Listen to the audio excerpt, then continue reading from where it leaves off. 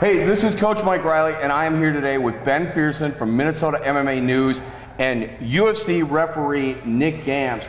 And today we're going to be taking on a topic that I think is absolutely huge in the state of Minnesota, and that is the state of refereeing. Ben, you go to almost every show, you have reporters at every show. What are you seeing with the state of referees right now in Minnesota? I think the biggest thing that I see on a event-to-event basis is there are some refs in this state who are just too timid at what they're doing. We can train them and we can show them the rules and show them where they need to stand, but if you're not confident in yourself, you're not going to command that cage, and there are some refs in the state. We're not going to name names today. That's not what we're here to do. I just want to see refereeing being better. I don't want to see anybody get hurt. I mean, that is the biggest danger. An early stoppage, it is what it is. It happens. Missing something like that, you know, the thing is the late stoppages are what's dangerous, and just not knowing when a fight needs to be stopped or not being confident enough in yourself to jump in there and stop a fight. That's what I'm seeing, and that's what's scaring me. Well, I mean, it seems like one of the problems. I mean, we are actually seeing fighters getting physically hurt because the referees are not competent in their jobs. And that's frightening. I mean, you know how far we'd be set back if there was a serious injury in the cage right now, or even a death. I mean, we'd be in trouble if something like that happened. A lot of people have done a lot of work in this state to get where we're at today, and that would set us back a lot. And like, you know, I've said this on the forum on my website, you know, I have to deal with the common person at the newspaper a lot. You know, when I write an MMA story for the newspaper, I always get emails from people who don't know anything about the sport and complain that we're covering it or whatever. And those are the people, this would just, you know, if somebody got seriously hurt, that would just give them ammunition when they write that email and try and get our sport banned and get our sport out of all these local venues. So now, Nick, you've refereed in the UFC. You're pretty universally recognized in the state of Minnesota as being one of the best referees that we have in the state. You and Daryl Guthmiller's name always comes up as two referees that when people want to fight, they're the guys, you're the guys they want in there. So kind of as, you know, as an expert referee, what are you seeing with the current crop of new referees? Well, first of all, I think Daryl and I emerged out of a large group of referees. So at the time before the commission came into place, there were probably 30 or 40 referees reffing some of the shows in and around Iowa, Wisconsin, North Dakota, South Dakota, and Minnesota. And so out of all those referees, those 30 or 40, we had two emerge who were quite good, or, you know, and when you have, it's a numbers game. When the state only trains in 8 or 9 referees, the odds of getting 2 great referees out of that, or 2 really good referees out of that are small. So what really needs to happen is the community needs to come together with the commission. We have to train a lot more referees, and those guys have to go out and really put their time in, and they have to be criticized each and every time they walk in and step out of that cage. I think some of the issues that we've had with some of the guys getting hurt are, once again, referees not going into each particular fight thinking exactly this is the task at hand. I have to watch out for rule infractions. I have to be in there to protect the fighters. I have to be in position to protect those fighters. A lot of times you see a guy who's a very young, good, up-and-coming referee go in and not make the necessary adjustments each fight. Sometimes he's in position and sometimes he's out of position. Every time, every fight, you need to do the same things, and you need to do them right every time.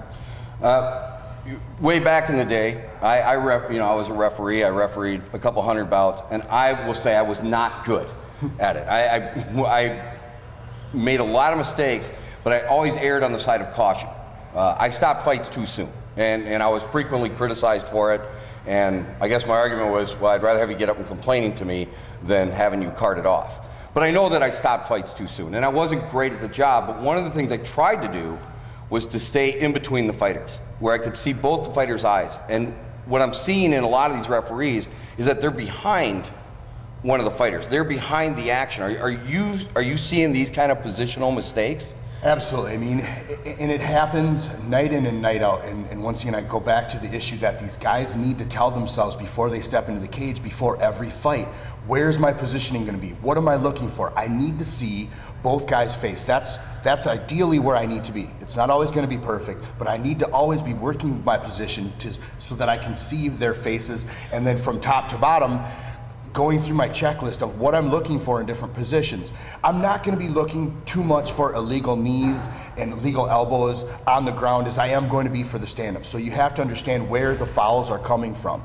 And once again, this comes with just training and over the repetition. Now you go back to the point that you made about stopping fights too early. Yes, once again, as a promoter, and as a fan of the sport, I would much rather a fight be stopped early and have these guys have the opportunity to fight again versus having the fight stopped too late and really having a guy end his career over something like that. I mean, believe me, if you get seriously injured in this sport and it's the fault of somebody else, you are gun shy walking in again, I guarantee it. Well, I think we're seeing right here exactly what I'm talking about with the timidness. We can teach these guys the positions and those things, but we need to identify the personalities too. I mean, what makes Nick a good ref is that, you know, he's flamboyant, he's got a huge personality, he's loud, he's, you know, all those things, and you can take those the wrong way if you want, but you know what I mean? He's a personal guy, he's into it, he's loud, he's going to command that cage when he's in there. And I don't see a lot of guys that do that right now. And that, I don't know that you can teach that. I mean, do you really feel like, we're not going to change these guys' personalities. Right. We can give them the tools to succeed, but if they're not confident in their ability, it's just not going to, you know, like you said, I think the only way we can correct that is to be constantly evaluating, you know, every guy every time they're in there. True. I had the luxury of growing up in an athletic community where we always had to give back. As a baseball player, I always had to umpire the younger kids' games. As a football player, we always had to ref the younger kids' games. And so when I got the opportunity about 8 years ago to ref an MMA fight, I took it. And yes, I made plenty of mistakes. I've been yelled at by everybody. I've been punched, kicked, spit on. You know, I've had mouth guards thrown at me, all kinds of these things. And these are the types of things that cannot affect you as a referee. You just have to understand that criticism is going to take place. 1 out of 2 guys, or 50% of the people that you meet that night are going to maybe disagree with your decision, and you have to accept that. And you're right, confidence cannot always be taught, but it can be instilled little by little. And I think a lot of these guys do have confidence, we just don't see it yet, you know, and hopefully they'll start moving more and more towards that confidence. But we have to give that to them too. We have to tell them when you're doing something right. We can't always just be breaking them down. And we say all that, and it's the worst job in the world. I would never, you know what I mean? It's a thankless job. You're not going to hear from people generally when you do a good job. I've said, if you did a great job as a referee, nobody will notice it. I mean, I hate referees. When I reffed myself, I was filled with self-loathing. When Nick talks about having been yelled at, screamed at, thrown punches, and spit on, bit, those were all me. That just happens to you on the way to work, you know, I mean, doesn't it? and I don't want to mention names. You know, I live by the motto: you got a rope, you got a tree, all you need is a referee. But, you know, because I do hate the refs, but I understand they are necessary evil. That we got to have refs, and they've got to be good, because a bad referee is going to, bad judges, you know, bad judges are out there. We expect judges to be bad. I personally have the belief, it's like, if you can't do, you coach. If you can't coach, you promote. If you can't promote, you be a fan. If you can't be a fan, you become a referee. If you're too stupid to be a referee, I mean, you're just that brain dead, then become a judge, right? I mean, you know, it's like, I just thinking like, you know, I mean, it doesn't matter. If you let a fight go to the judges, you deserve it. You deserve it. It's like, you know, I mean, it's like, hey, you found yourself in a jury trial, you know, who knows how it's going to end? OJ walks, other people go, you know, get locked up. So I don't care about how bad the judges are. People want to complain about the judges. I don't care how bad the judges are. But a bad referee is going to get somebody killed. An incompetent referee is going to get people hurt. That's what I can't stand. And I think I think we're at a point right now where it's critical, where every show you go to, you're seeing these just god-awful performances by the referee that I think we need to address. And I think Nick's right, we need a lot more people in the pool. I think you're right that we need to find the right personalities. I also think we need some continuing education for these guys. Mark Nelson, who's widely renowned as being one of the greatest boxing referees, active boxing referees around. I was talking to him about how boxing referees go through this, and these guys go and referee sparring in gyms. They go to gyms and they referee some of this stuff. You know what? There is a lot of wrestling bouts out there. There's a lot of jiu-jitsu bouts out there. There's a lot of MMA sparring, and these guys that are serious about being MMA referees, who are really dedicated to it, if you are really serious about it, you need to start seeking out your opportunities to spend more time on the mat, more time in the cage, whatever the environment is, and really start to learn your craft. Because, like I said, I probably did 300 bouts as a ref, and I was still terrible, and I still felt lost. And I'm willing to bet you probably felt that way until you did about your 1,000th match. Correct. You know, the hardest thing about refereeing is being consistent. And I disagree with you in that the referees' performances have been terrible, because I think a lot of guys have done a good job with what they were given in training and criticism. I mean, once again, Daryl or I are not always able to give them the criticism they need, so they're getting criticism from a lot of people who may not know, and they're taking that criticism. But I think more importantly, the state of referees has to change from within this community. We have to push guys to become referees, as well as just have guys sign up. This is a thankless job. It is also a job that if you are doing this for money, you are in the wrong business, because number one, you can't get paid enough that measures how important you are. You are the first line of defense in an MMA fight. You are the person that is going to determine whether or not somebody gets injured or not. And you can't get paid enough for that. In fact, I've been paid once. I know all the times I've refereed. I referee because it's my way of giving back to the MMA community that I also take from.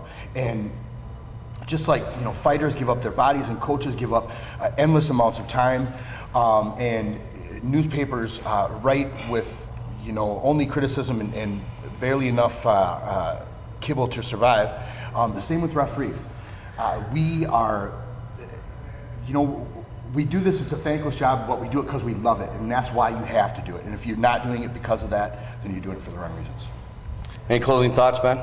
No, I think we touched on a lot of good these are little things that could be done to go a long way as far as preventing what you're talking about. I mean, we cannot suffer a serious injury or death in the cage right now. Not the way things, this would be a real easy cut for the government. You know what I mean? This would be a real easy thing to stop, and this would just provide exactly what they're looking for, is someone to get up on their soapbox and have something to scream about. We haven't given them much to scream about for a while, so it's dangerous, and obviously there's an inherent danger when you step in that cage, but a ref can certainly minimize that danger.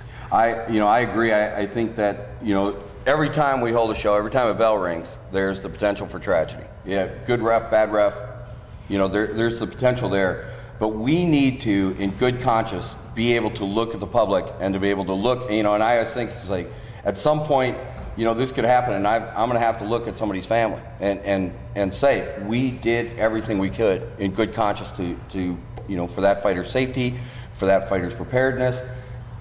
And right now, I don't feel as that those who are licensing our officials can say that.